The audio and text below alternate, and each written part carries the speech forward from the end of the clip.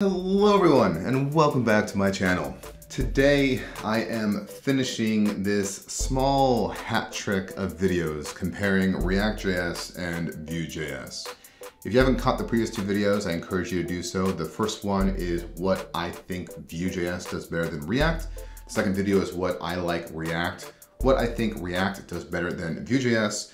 And today, to even things out, because I like to dwell in that gray area where things depend with context, is to kind of discuss how Vue.js and React are more similar than meets the eye. So I'm gonna go through a few features that are in some ways almost interchangeable between the two library framework things and kind of show how, they're different, but they're also very much the same. First things first, very easy. Both React and Vue make it very easy to make rich UI applications. That is their explicit goal, and they both obtained it wonderfully. You can make a very large, very rich application with both React and Vue. So whichever one you use, you're in good hands, frankly. I mean, each website starts off with, take the tutorial. You can kind of read how how React works. And then with Vue.js, you can again do get started and read the nice little introduction about how Vue.js works. So a nice kind of tour de force on how both Vue.js and React think about making UI applications. Both Vue and React do props as a way to pass down data, which I actually didn't even include here as a data point, but I think it kind of goes without saying that they both use props as a way to kind of pass data from parent to child.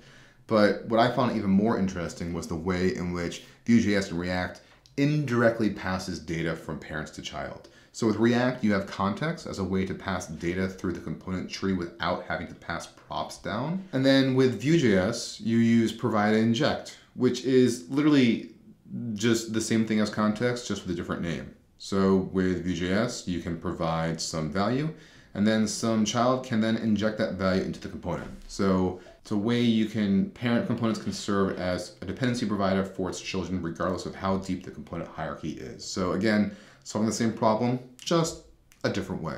This feature I found most funny. By default, React and Vue, they render their UI just as you would expect in the tree of components, but sometimes you want to control where the UI actually renders. So with React, you have portals to kind of decide where in the DOM you actually render that UI.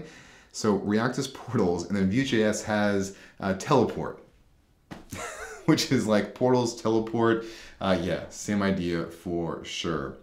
And here you have teleport to body to kind of say where this UI should be rendered. So same problem, almost exactly the same solution. React and Vue have recently kind of rethought how you make components in both of their respective library frameworks.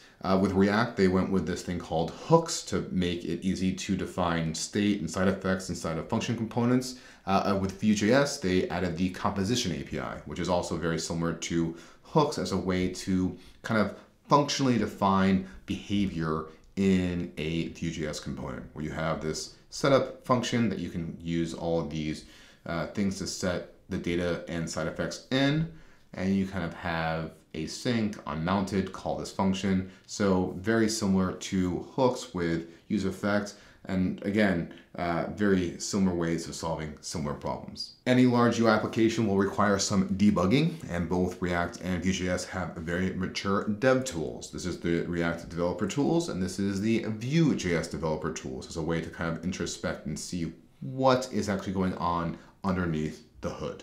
So if you want to debug your applications, you have a way to do so. And last but not least, I think the most important thing that Vue.js and React have in common is their incredibly strong commitment to backwards compatibility. React rewrote their entire internal reconciliation rendering engine in React 16, which is, gosh, 3 years ago now. But when they actually rewrote it, codenamed Fiber, they made sure that they didn't break any existing functionality. So you could upgrade from 15 to 16 and not have to rewrite your entire application. And Vue.js did the same exact thing with their huge 3.0 rewrite, where they pretty much rewrote the entire Vue framework, rewritten in TypeScript, but also had complete compatibility with all existing functionality. And that commitment to making sure that these applications written either Vue.js and React is such a strong vote of confidence for you to use either one with comfort that they're not going to just abandon the existing code that you've built years building up. So the fact that this is a core tenet of both frameworks is honestly the biggest thing and the best thing that they have in common. And that is kind of the high-level overview of the things that React and Vue.js have in common. They are more similar than meets the eye. They definitely try to solve the same problems. They kind of go about it in some different ways, but sometimes the ways they solve the problems is almost eerily similar. And again, the best thing is that they're both always committed to backwards compatibility. So if you are currently a React engineer, I would encourage you to maybe try out Vue.js to see what it looks like. Same for Vue.js engineers. Try out React to see what it looks like. There's things to learn in the different ways that each framework does things, but then also there's comfort in knowing that they do things in a largely similar way. That's my video for this week. Hopefully you enjoyed. If you're not a subscriber, become one for more videos like this every week in your YouTube inbox. Until then, I will catch you in the next video. So keep happy. Nope. Keep coding. Stay happy. Bye.